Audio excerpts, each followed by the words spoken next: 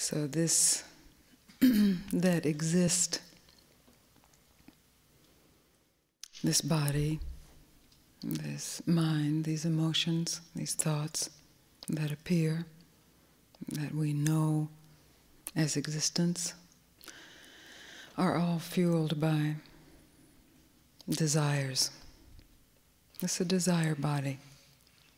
When the baby is born, it has to first, well, maybe there's a desire for breath, or maybe breath just comes, but there's certainly a desire for food.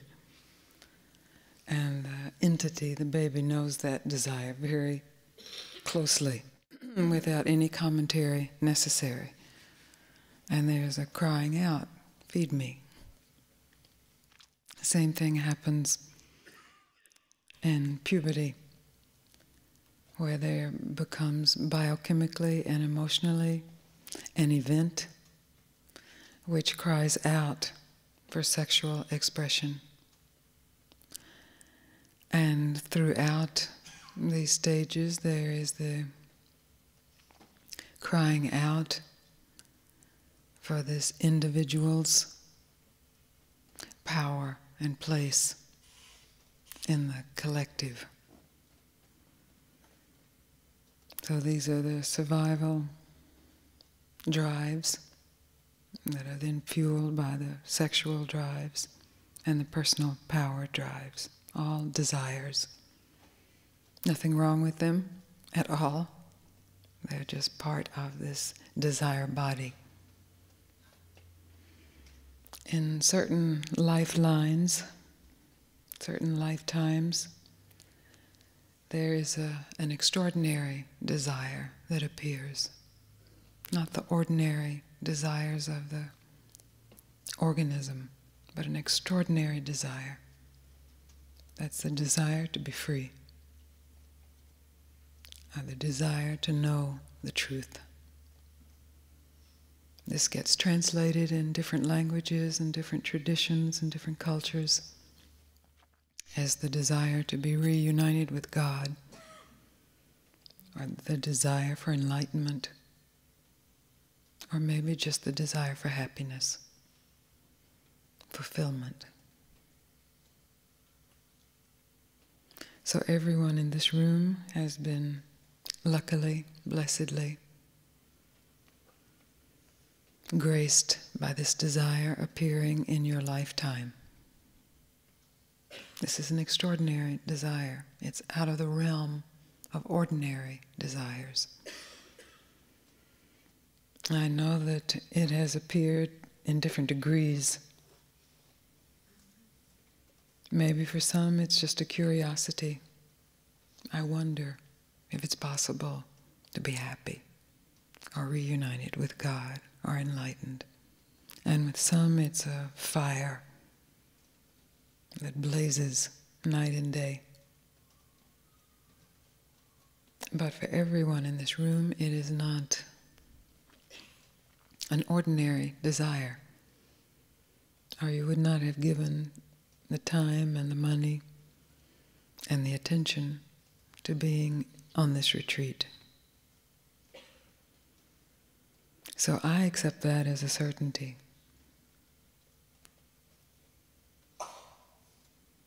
And that's the way I will deal with each of you, by accepting that as a certainty.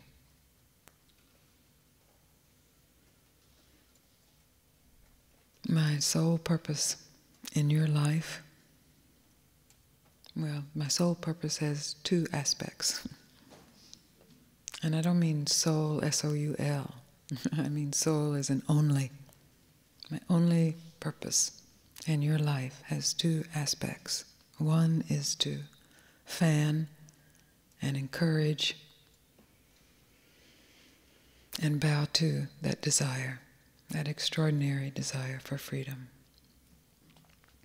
And the other is to simply point to where the consummation, the resolution, the goal of that desire is.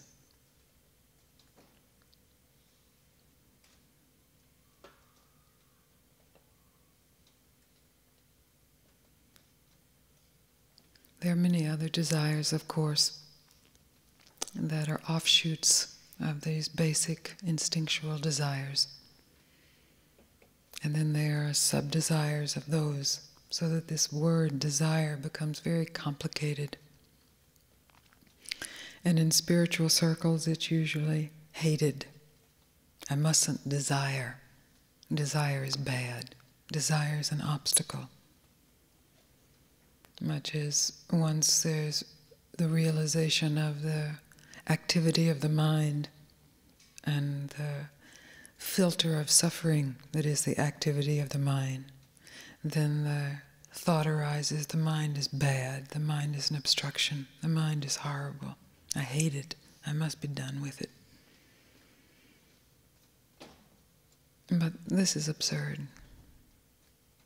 Don't waste your time hating activity of mind or desires. If you will shift your attention just to those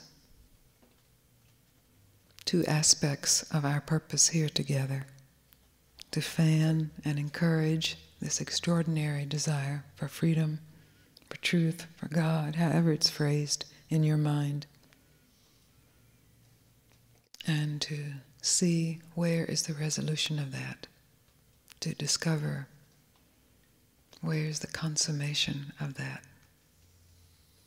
where's the goal. Then these thoughts, these other desires, these seeming obstructions to self-realization are seen as they are, nothing. Nothing in the face of this hugeness, this vastness, this exquisiteness of the truth of who you are, of the truth of the goal of this desire that has arisen in your lifeline, in your lifetime.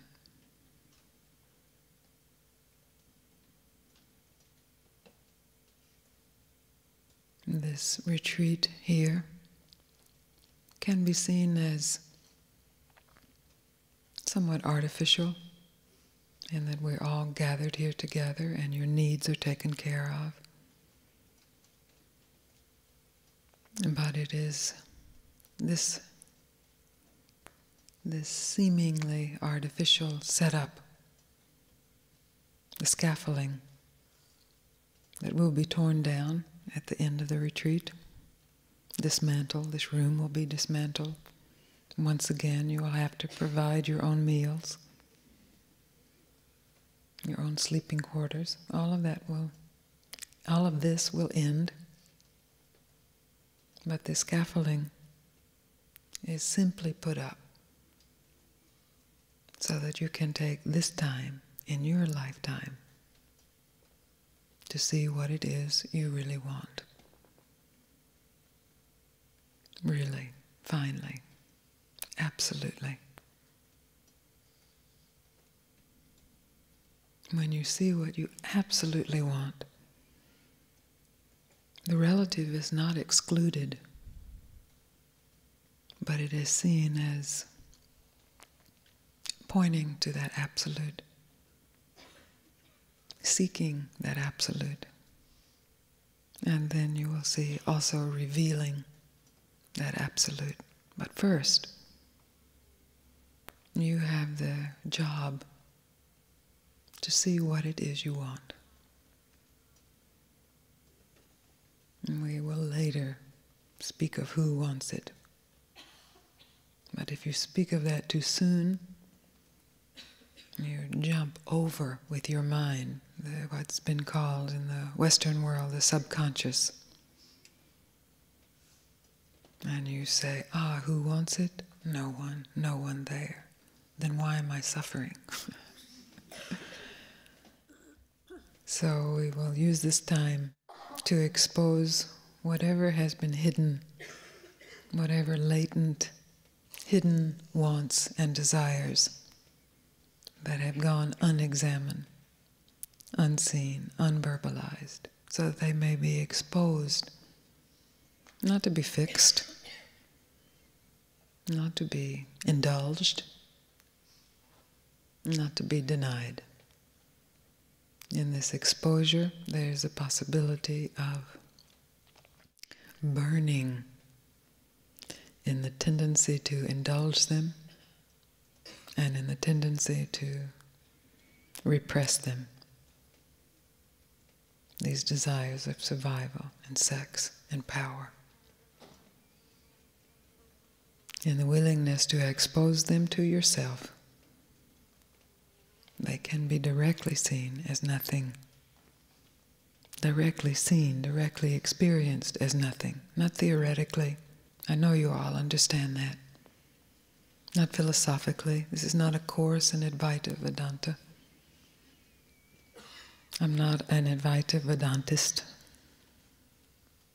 I'm not a Buddhist. I'm not a Christian. I am who you are.